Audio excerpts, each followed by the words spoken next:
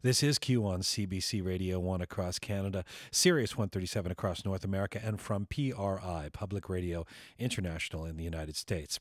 Well, Ayaan Hirsi Ali has lived many different lives, often in exile and for many years under the threat of death.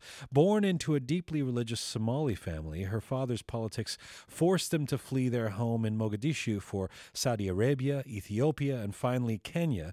In her early 20s, she fled an arranged marriage with a Somali Canadian living in Toronto. She landed in the Netherlands and went to university. There, her growing disillusionment with Islam was cemented by the 9/11 attacks. She became active in Dutch politics and was elected to Parliament, where she became known as a fierce critic of Dutch multiculturalism.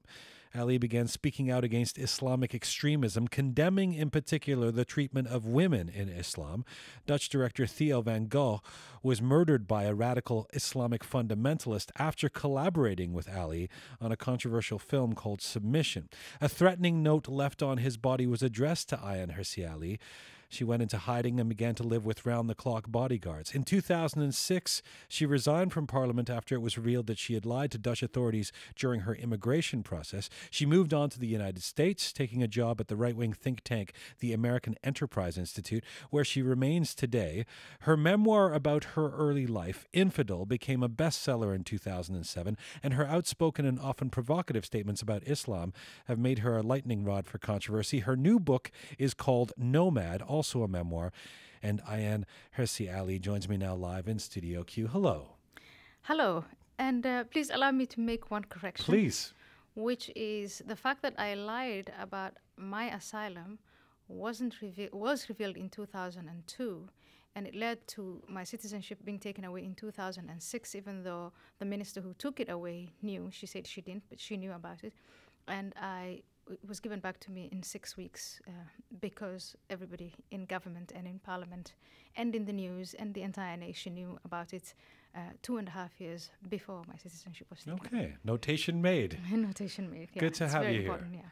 Thank you. Thank you for having me. You know, it's interesting. You're here in Toronto, the city where you would have ended up if you had chosen to go through with your arranged marriage. Does being here give you pause to think about what your life might have been like?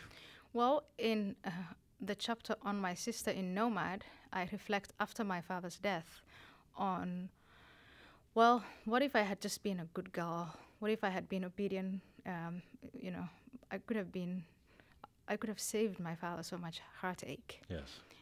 And then I reflect on my half-sister's life, the one who stayed and who did what my father told her to do. And she lives in the Tower Hamlets. These are the projects in London, on the east end of London. And I thought, and when I think back, we're just hypothesizing. If I had come to Toronto, that might have been my fate. I might have lived somewhere in the projects, like many Muslim women in Muslim attire, and kind of repeating the life that my mother led and the life that my half-sister lives in London. And you're grateful that you did not make that decision? In hindsight, I am grateful that I didn't make that decision.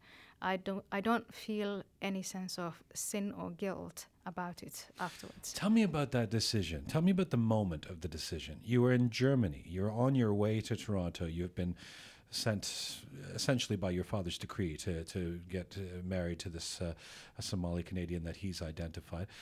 Tell me about that moment and making the decision and the ability to jump off the train, so be it. Well, first of all, the marriage itself was in February of 1992. And I happened to be in Germany in July of 1992. And the man that I married off to comes back. He was working here in Canada, so he had to go back. So I had the time to fantasize about escaping, about getting away. And I played with the idea of, once I came to Toronto, being such a bad wife that he would divorce me of his volition. Then I thought that was too risky. But anyway, I thought about running away in Kenya. That wasn't much of an option. So when I find myself in Germany, and not only that, I find there Somali asylum seekers, women who couldn't read or write, asking for asylum. One of them was, she had come to our home in Nairobi. And I called her. She was in Holland, and I asked if I could come and visit her without telling her what I intended to do. And she said, oh, sure. So I was able to take a train. For instance, the opportunity of trains that go between countries. I don't know if you know about the Schengen arrangement, the arrangement in the EU that if you have a visa for one country, I had a visa for Germany, that gave me access to 4 other countries. Right. There was all of this opportunity, and within 2 or 3 days of my arrival in Germany, I decided I'll just give it a go. Bold steps to defy your father, and you end up in Netherlands. And Ayaan, what were your expectations about life in the West, and how accurate did they turn out to be? Well, my expectations at that point were not that much. I really just wanted to prove to my family. I knew what I was running away from. I didn't know what I was running to. But you must have had some idea that this was going to be emancipating, or that this was going to be somehow better than the way you perceived you were living. Well, the way I perceived it was I didn't want to repeat my mother's life. Right.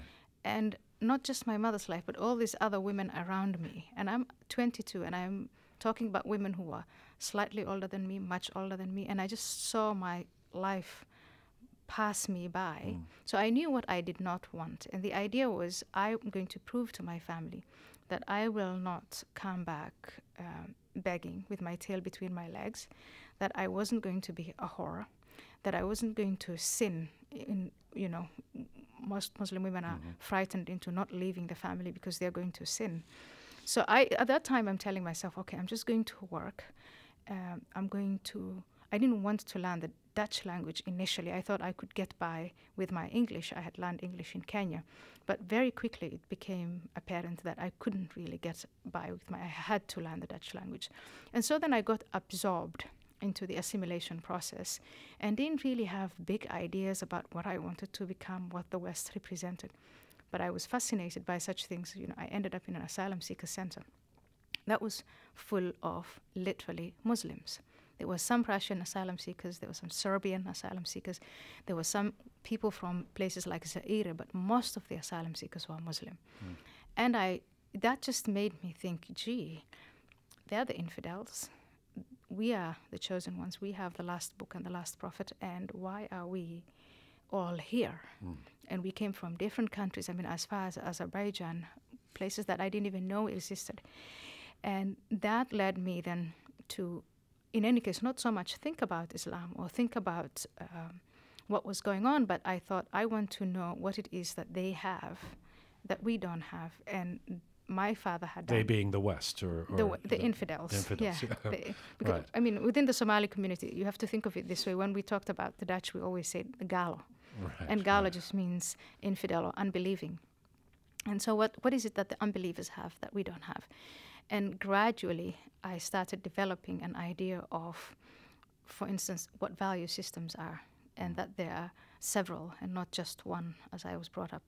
And then based on your experiences, and you were brought up in a deeply religious family, you become very outspoken against Islam.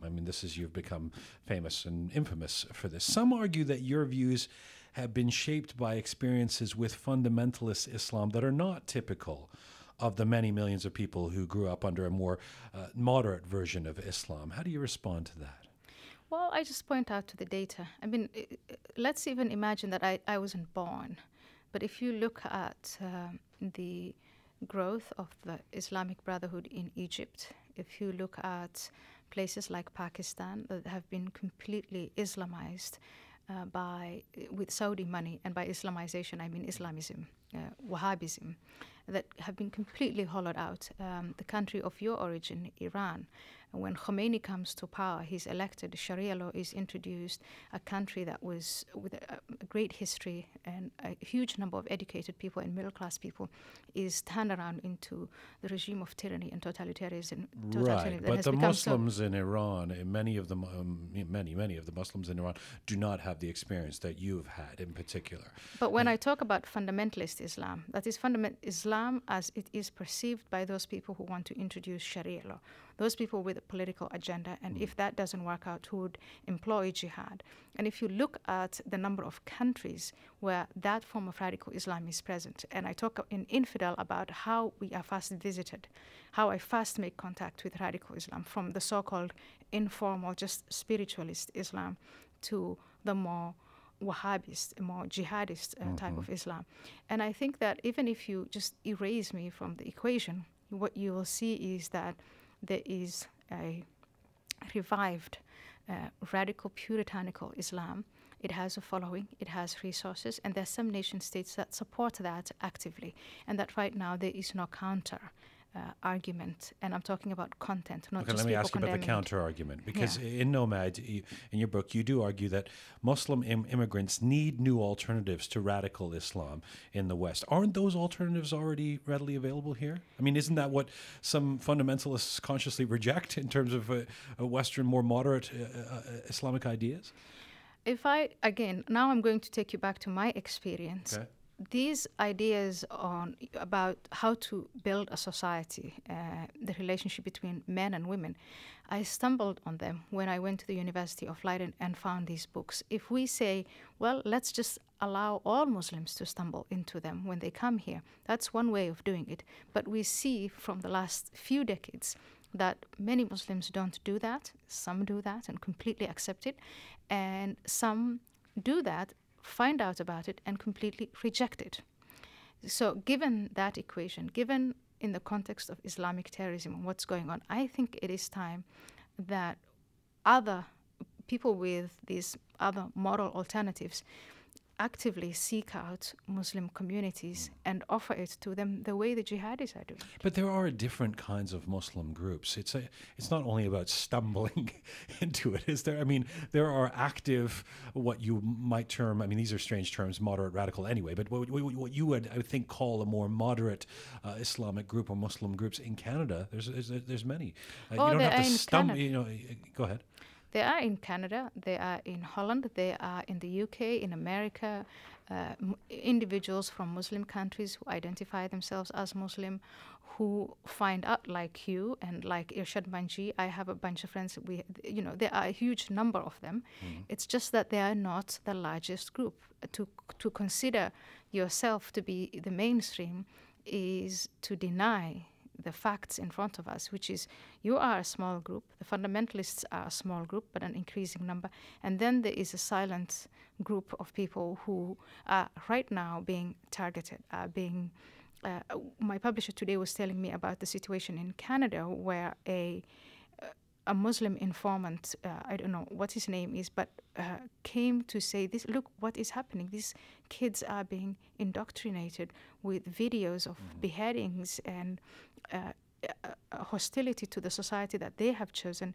And the people doing that don't find competition in that same household. So if the situation in Holland, which I know the best, is you have these satellite dishes, you have online material, you have active agents who go to these communities, knock on their doors, and sell their ideological wares. And besides them, no one else is going there to offer them something else other than that. Let me ask you about the way you. But by the way, I don't want to misrepresent myself as a very active Muslim. It's the family I come from. That's my background, and it's certainly a fundamentalist Islam wouldn't represent my family. But I want to ask you about your, for lack of a better word, your tactics, the way you've decided, because I understand where you're coming from, but the way you've decided to go about this. In a chapter in this book entitled "Letter to My Grandmother," at one point you write, I'm quoting you, I have compared the infidels' morals to those that you taught us, and I must report that they have in practice a better outcome for humans than the morals of your forefathers. You're talking to your grandmother. Ayaan, do you not worry that statements like this might alienate the Muslims that you want to engage? It might alienate some, but then those will be the ones who aren't interested in hearing the message anyway. I might alienate people who already had an alternative agenda and will feel very angry that their agenda is being disrupted.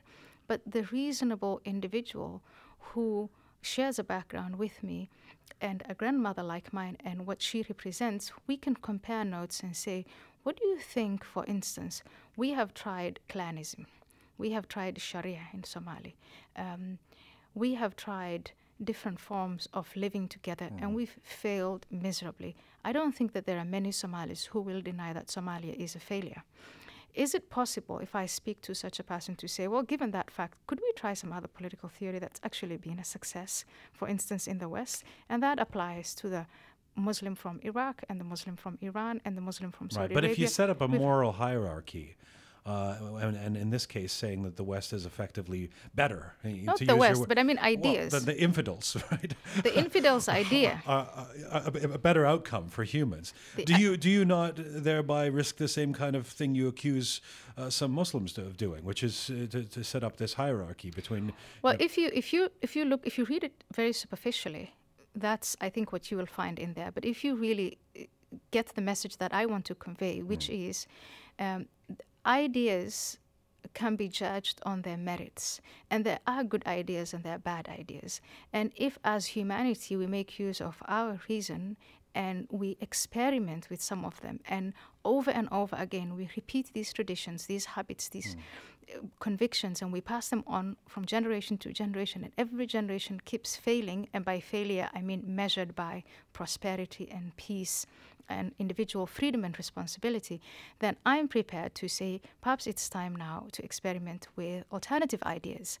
And Sharia as a system of law for society, Islamic law, has failed over and over again, and everywhere where it's tried, again measured by those, by prosperity, freedom, and peace and peaceful relations. It's failed everywhere it's been tried. Everywhere it's been tried. Look at the country of your origin. Look at the country of my origin. Look at a country like Saudi Arabia, where they're actually wealthy. They have oil wealth. But 80% of the curriculum is reading the Quran and learning it by heart. And if you compare it to other ideas, other political theories that have been implemented in places like Canada and Europe and America, that are not perfect. They are absolutely not perfect. But on a large generic scale, if you compare a society that is built on liberalism versus a society that is built on what Muhammad left behind and a system of Sharia, then I mean the results speak for themselves. But surely this is subjective based on the experience that somebody has in one of those places. I mean, I'm surely there would be people in your country of origin or in Iran or wherever who would say our lives are fantastic and better under Sharia law than what you might be experiencing in the Netherlands. Well, if they were subjective, then we wouldn't have large groups of Muslims leaving Muslim countries, coming to infidel lands to share in the material prosperity. I want us back to to take your asylum, your group of asylum seekers. Yeah. So let's take it to the next step and say it's great to see all this material wealth and the peace and freedom that we have in doing what we want here. Let's also start talking about the ideas that underlie that, the principles, and even the history. This was the great thing about doing political science, was I didn't just learn about a certain idea and when implemented whether it was good or bad, but about the history of how these ideas came about, the struggle behind it. These countries that we live in, the West, weren't free in the past. Where do corrupt governments come into this? Where did despotic leaders come into this? Where does the military juntas come into this? I mean, why does this have to be about Islam? Why is this about a religion? It's been Islamized. Despots like Mubarak, despots like even the Saudi family, despots like Saddam Hussein, despots even like, the Syrian president, the various Assads, all use Islam as an instrument, religion, Islam as an instrument for preserving their power. The opposition to them, the Islamic Brotherhood in all its different names, also use Islam as the moral source for where you can find answers for society.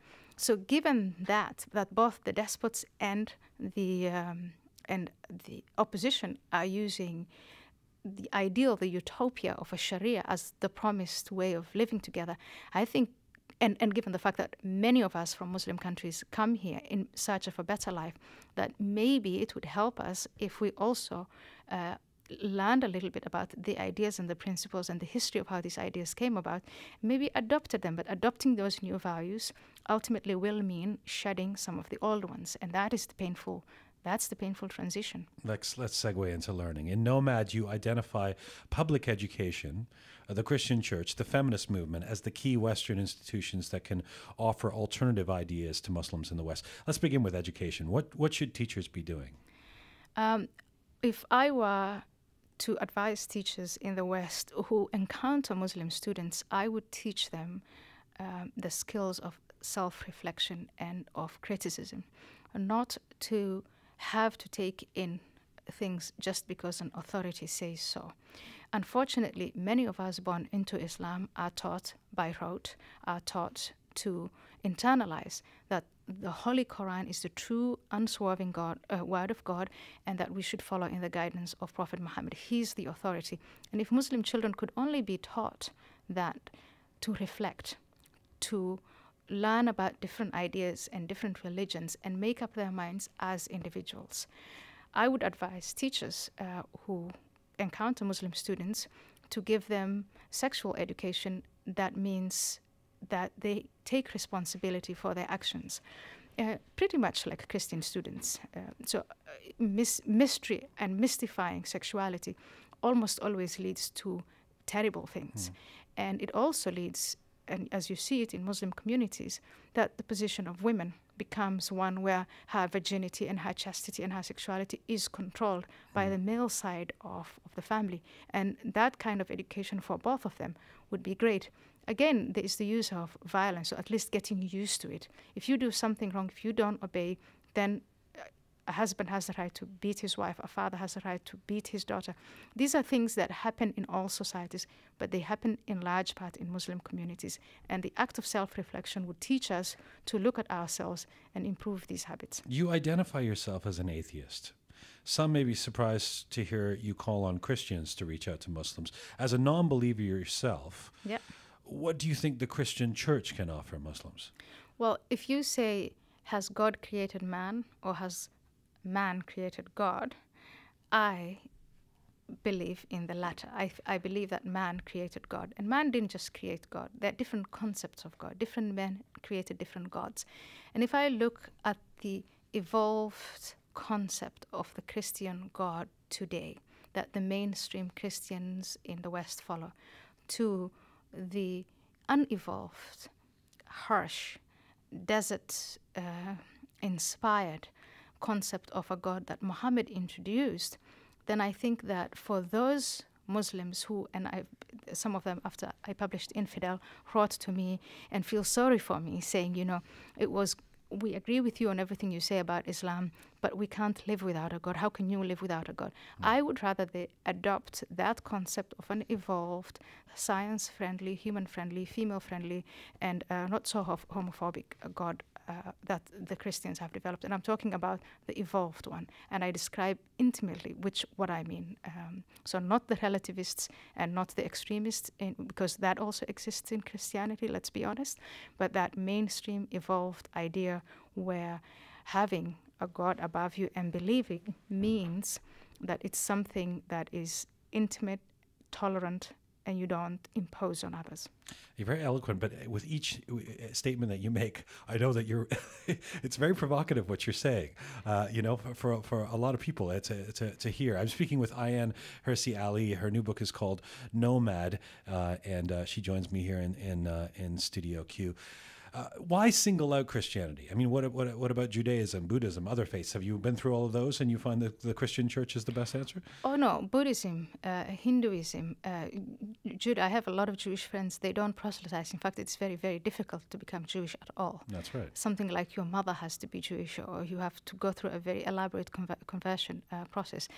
When I wrote this, I was thinking of ways to compete with those agents of radical Islam who have found their way to these vulnerable communities, Muslim communities, who are offering these people a very simplistic, very dangerous message that, unfortunately, many of these Muslims, especially the young men, are adopting. And I thought, what if we had some form of competition, some other guys going in there? They could be Buddhists, they could be Christians, they could be feminists, and they could also be people who have adopted enlightenment, humanists I call them, but just create competition.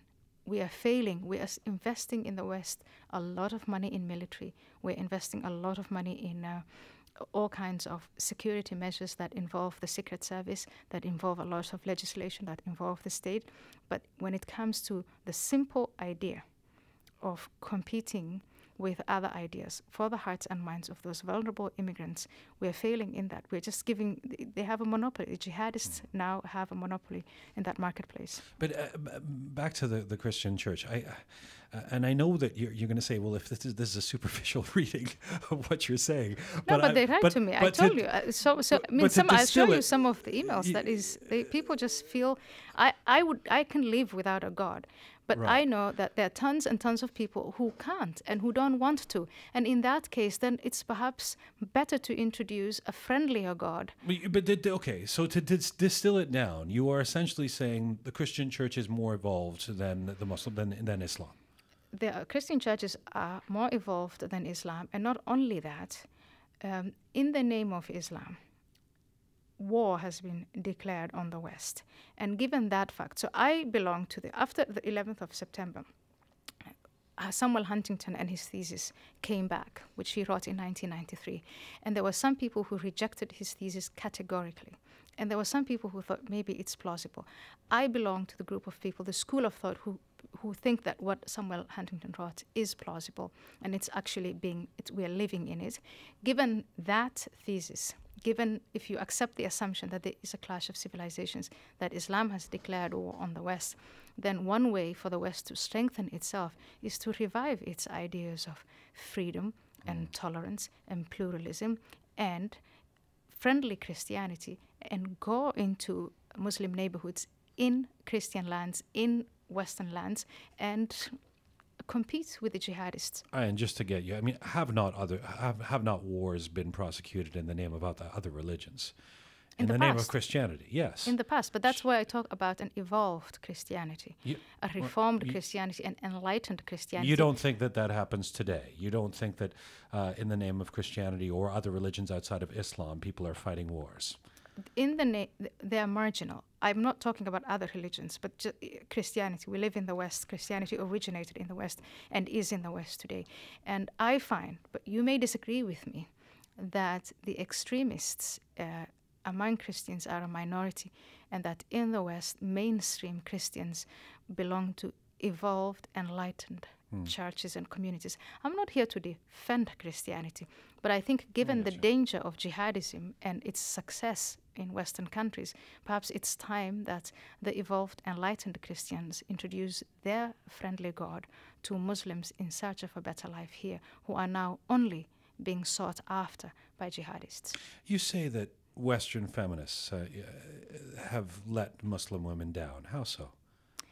Well, I look at what feminists, I've given in the book the example of Germaine Greer, and she's not the only one by any definition. There were many feminists, iconic ones, who when confronted with the situation of women from developing countries, not just Muslim women, sort of dismiss it as that is their culture and rationalize it and apologize for it.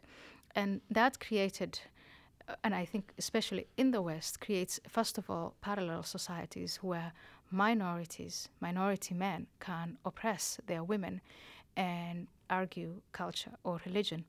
But it also excludes women, especially those who need it the most, from the developing world who come here from the gains that Western feminists have made. And I think it is very, very, very important that, especially given, and I only focus on radical Islam because of the context of terrorism, that's what I study, that you see more and more women who want to get out of that tribal, radical religious family setting and community that is swallowing them up, and that they don't know how to articulate their ideas and their principles. And that they meet with a lot of violence. And the women who have networks and organizations and a history of emancipation are not sharing with them the tools, but also the language of articulating and recognizing what it is that is oppressing you. But it's such a difficult line between taking on what we might perceive to be dangerous religious formalism or fundamentalism and at the same time respecting cultural tradition. How do you walk that line? Well, when you have conversations in women's shelters, Muslim women's shelters, with the perpetrators of, with the men who commit the acts of violence, all of them say, I'm not just being dysfunctional. I'm not beating her just because it gives me an urge of pleasure. She disobeyed me. Then they go back and they don't mention culture. They don't say it's culture, even though I find it very difficult to separate culture and religion. But they say it is Islam. It's my God. It's chapter 4, verse 34. I have the duty to beat her if she's disobedient. Now, in my experience in the Netherlands, and I've seen it in other arguments here, people arguing this, imams arguing for it and preaching it in radical Islamic literature. If a wife is disobedient, beat her. If a daughter is disobedient, beat her. There are all these practices of honor killings. It's justified in the name of Islam. There is the man in Georgia, his daughter. He married off his daughter. She ran away from the marriage and went back to her father. He stabbed her to death. When the police came, he said, "It's my religion." I don't think you can ignore such statements and such justifications. I think it is time now to link. It's not enough to just condemn the act of cruelty against women. It's also important to link it to the justifications that the perpetrators are using. That is what the feminists in the West did. They were subjugated in the name of Christianity, in the name of tradition, in the name of this or that. And they learned to articulate that, and they learned to teach their children and their grandchildren that those weren't good arguments anymore. Why should we exclude Muslims and Muslim women from that evolution? And let me ask you where you identify yourself politically. You said that you don't consider yourself a conservative. You are an advocate of classic liberalism in the tradition of Voltaire, but you do work for the American Enterprise Institute, a right-wing think tank. Are you frustrated by the left-right divide and efforts to pin your place down in the political spectrum? I am frustrated by the left-right divide because that left-right divide just doesn't address and doesn't include you. No. It just doesn't. I mean, first of all, there's this whole desire for labeling people instead of listening to the argument, looking at the evidence, and based on that, changing your mind about it. I mean, would it matter if I were an extreme right wing or an extreme left wing? Would it matter if I weren't even born? What would my identity matter? The things that I'm talking about, I think one has to look at the evidence to see, does Sharia law work? Are women oppressed in the name of Islam? These are questions that transcend the left right wing divide that we know in the West, and for those people who condemn the far right for being socially extreme, if you look at the agenda of conservative Muslims or Orthodox Muslims or radical Muslims, call them what you like, in subordinating women, being homophobic, dividing society into believers and unbelievers, and developing a discourse of hatred, they would qualify as extreme right. Right, sure, yeah. Extreme right. But if you don't want to be... So why don't they be labeled extreme right? Well, why I think sometimes they are. But why, if I and other people criticize them, why are we labeled right-wing? What is right-wing about fighting for the equality between men and women? Right. What is right-wing? But let's just, what is right-wing about anything that I have written in that book? But okay, first of all, if you don't want to be ideologically identified, why align yourself with the American Enterprise Institute? Well, when I went to the American Enterprise Institute, the words right and left absolutely did not enter my head. It was a think tank that was interested in my ideas on Islam in the West, Islam in Europe, women in Islam. That is what I do. I think about that, and all my colleagues only look at, and I do the same for them in the subjects that I have any understanding of, what is the evidence that they are presenting? And these ideas usually don't have anything to do with left or right. I do understand, and the American Enterprise Institute is for a limited form of government, that in the left-right divide, that is called right, of center. Yes. But you have the argument that limited government is better than an expanded government. is often better. And if you want to call me right-wing for that, then fine. Well, I mean, that might be part of it. You should just, you can own it. You say you're right. I mean, you ask what's in the book, generally equating Islam with dangerous ideas, opposing multiculturalism, saying that Western feminists have got it wrong. I mean, these are things that generally we associate with the right wing. Let me give you in all three of them. Okay. Islam is unfriendly towards women. Whether you're right-wing or left-wing, the evidence that you have tells you that, and it's the unfriendly people who are far-right or extreme right. Fighting for the rights of Muslim women to have equal rights with others, I can't think that's what the left used to be about. Multiculturalism, the reason why I'm against it is it puts the collective at the center. That cannot possibly be left-wing. I thought in the past that the left started with the individual. Liberalism, as I learned it in Leiden in 1995 for the first time, was all about putting the individual at the center of everything. No, now, if that is right-wing... That's not left-wing. It's not left-wing, but it is liberalism. I mean, necessarily. Classic liberalism is considered right-wing by some. Now we're getting, it's get a little silly. But no, I think the collective, certainly in the Marxist tradition, would be considered a left-wing idea. That would be the left-wing, but liberalism originated with the idea of the ascendance of the individual. Ascendance of the individual, preserving and creating institutions that preserve the freedom of individuals. Liberalism. And people in the United States who are pro-multiculturalism call themselves liberals. Well, I think the liberals of today are different from the classic liberalism of 200 years ago. So then I would suggest let's move away from all these labels. Let's discuss the real problems in society. Let's look at the evidence that are there for it, and then let's prioritize. And I think killing women, denying them education, subjecting them to female genital mutilation. I think combating that is a priority. It should be the priority of feminists. Let me try this one out on you. There are some people on the right who do love that you're a person of color from a Muslim background who has criticized Islam, multiculturalism, even open immigration. Do you ever worry that people miss the nuances of your arguments and see you as a symbol to advance their cause? I do not worry about that. They may do that, they may not do that. But in an open society where we address societal problems, again, the things that I'm talking about, they really do need major attention. It's all about life and death for these women. I do not worry about what somebody somewhere might think and the nuance that he or she might miss. I went to a conference last year, and one of the founders of Google was asked the same question. Do you ever worry that the bad guys might use the internet for whatever?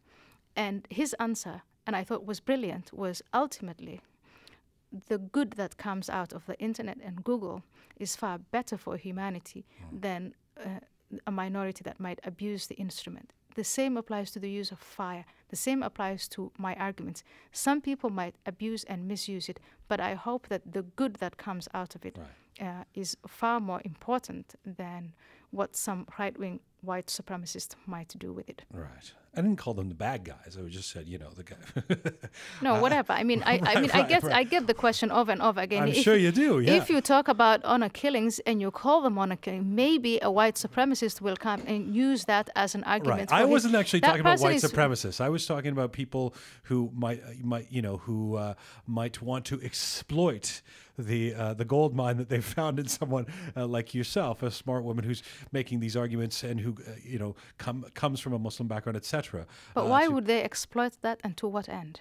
Why would they exploit a narrative that says, please, let's protect the rights of women living on our soil and open them, let's include them into the law?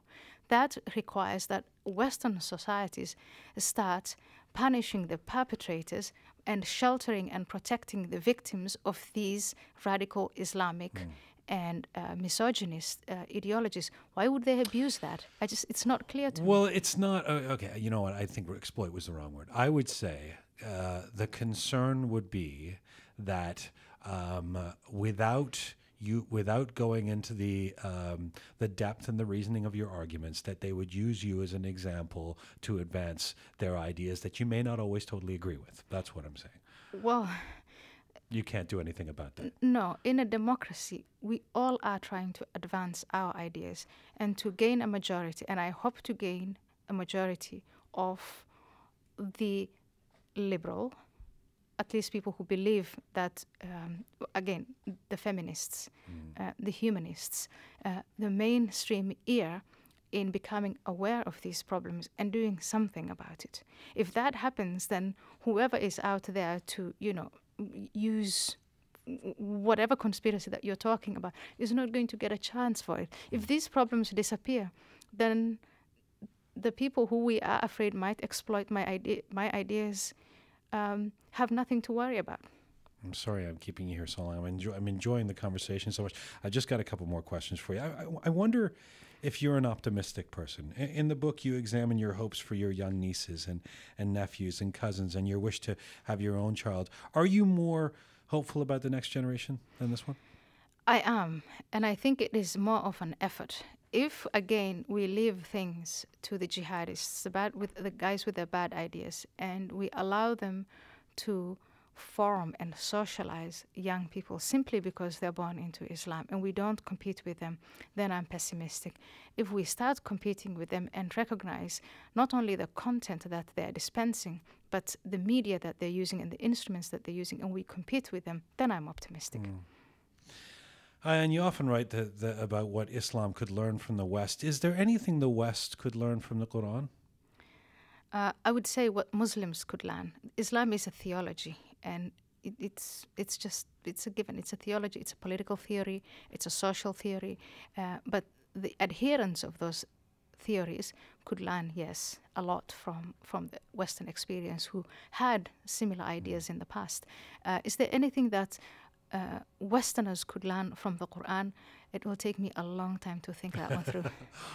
Nothing comes to mind. Not much. Wow. Just give me time to think about it. Okay. Maybe I'll end here. You've led a very different life than the one your parents planned for you, and not an easy one. You're living with round the clock bodyguards, death threats. Do you ever have days, despite your very clear, strong convictions, where you regret the choices you've made, where you just think, wow, what did I get myself into? Well, I did have that first in 1992, 93. I had an ongoing number of months and even extended 2 years of just pure guilt because I hurt my father's feelings, I hurt my mother's feelings, I brought them shame, or so I thought. I had it again in 2002 after, again, 2002, 2004, when my father, once again, he had forgiven me, came back, and then once again was very angry and very sad. I regret to this day the death of Theo van Gogh. I know I didn't cause it, but sometimes I tell myself I wish I had tried harder in convincing him not to put his name on the film, because that was something that we discussed. And again, the last one, on my father's deathbed, I had pangs of guilt and thinking, well, what if I had stayed? And now I don't feel that anymore. I thank you very much for making the time today. It's a good pleasure to talk to you.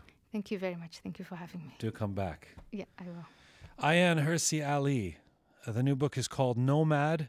It's in stores now. It's published by Knopf. And Ayaan Hirsi Ali has been with me here live in Studio Q.